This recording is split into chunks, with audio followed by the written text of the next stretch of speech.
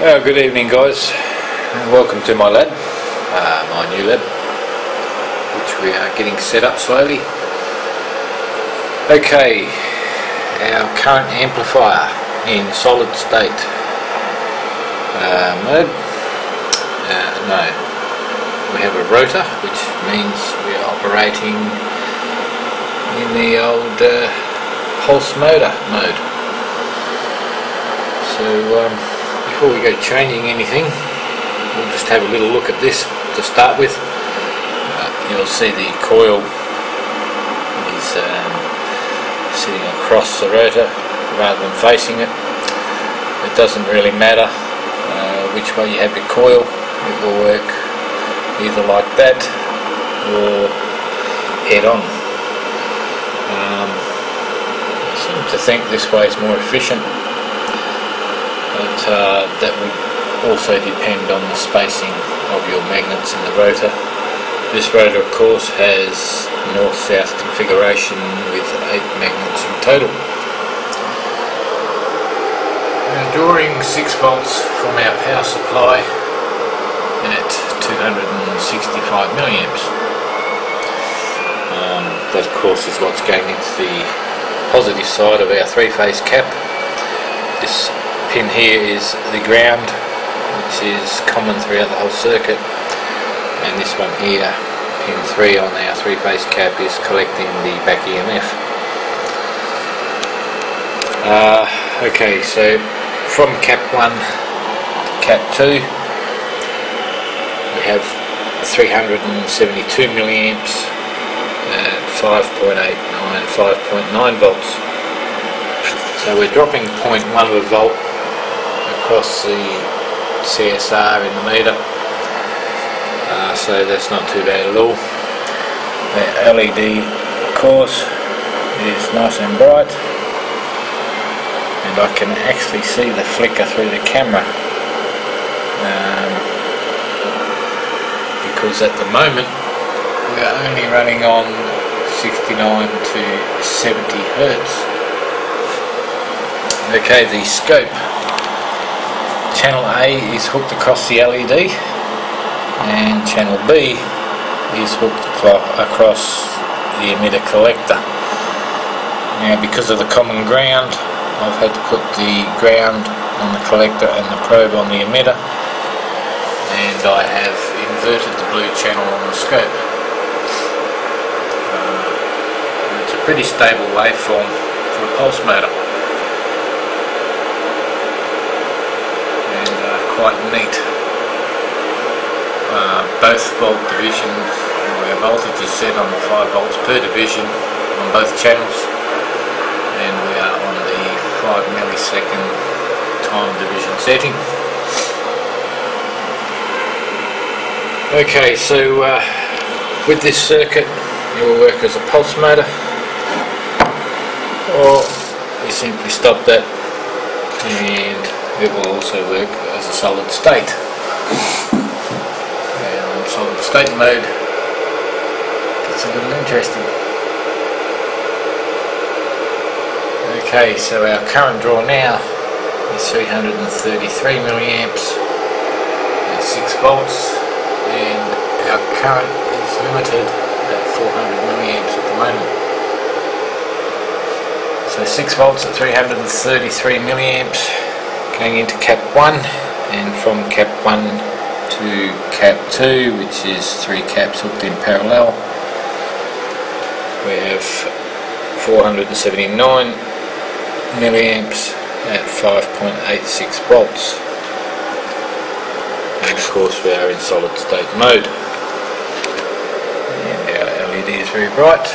We are now running at 118 Hertz, which is a very low frequency, so that would depend on how much, or should I say depend on the configuration of your coil. This has a very large core and uses quite a large wire, which I've specified in the thread.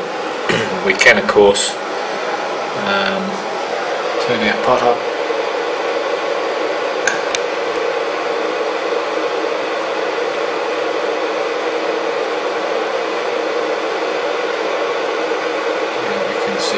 frequency is starting to change.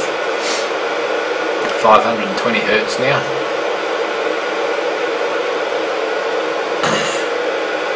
So we'll open that up a bit.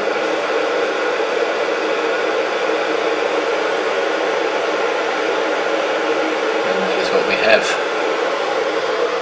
So what we're going to do now is we're going to crank the voltage up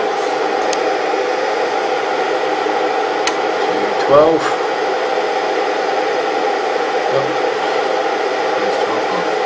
Okay. And our current lift to 0.5 amp. And now we are only drawing 72 milliamps.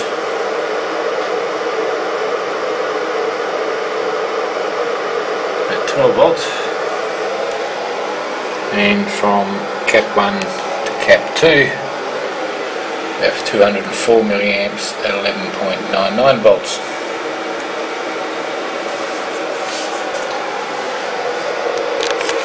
Let's have a look here.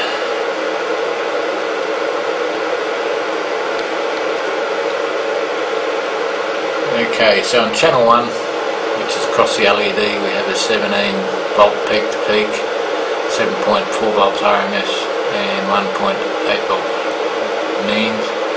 Channel 2 on our means we have 11.4 volts and 13.6 volts RMS.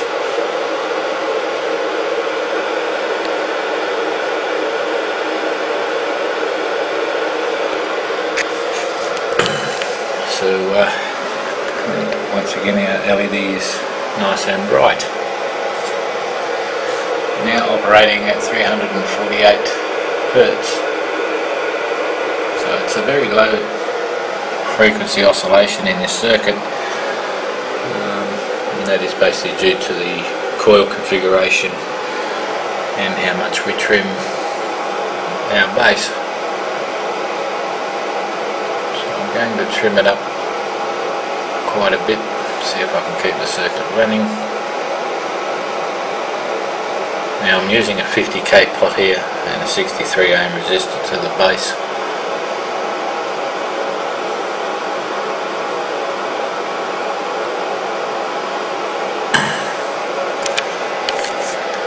Okay, 646.7 Hertz, and I'll just expand it a bit.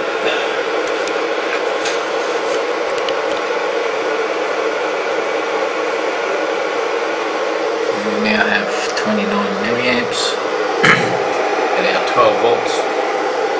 There's our power in, and our power out from cap 1 to cap 2, or cap A to cap B, is 12 volts at 98 milliamps. Okay, so we have a high current flow from cap A to cap B. But what's happening here is our inductor is consuming so much, our transistor is consuming so much, cap's probably very little, and the LED is what is consuming most of the power we are using at the moment. Now if we add all up the consumptions, it would be equal to our input of 12 volts at 29 milliamps. And how we end up with this from cap 1 to cap 2 is everything that is not being consumed is being sent back to the input via our inductive kickback.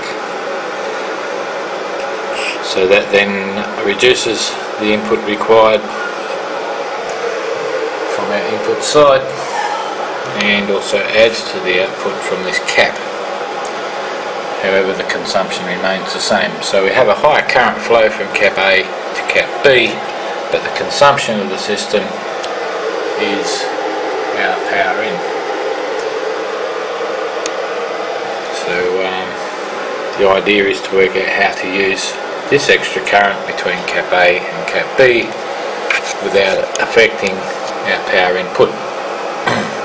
And this is where you guys are going to have to use your noggins a little bit. So that's what we have at the moment. 12 volts at 98 milliamps, of current flow from cap A to cap B, and our power in, of course, is 12 volts at 30 milliamps. Excuse me. So that'll be it. Until next time, we'll see where you end up with what I've given you so far.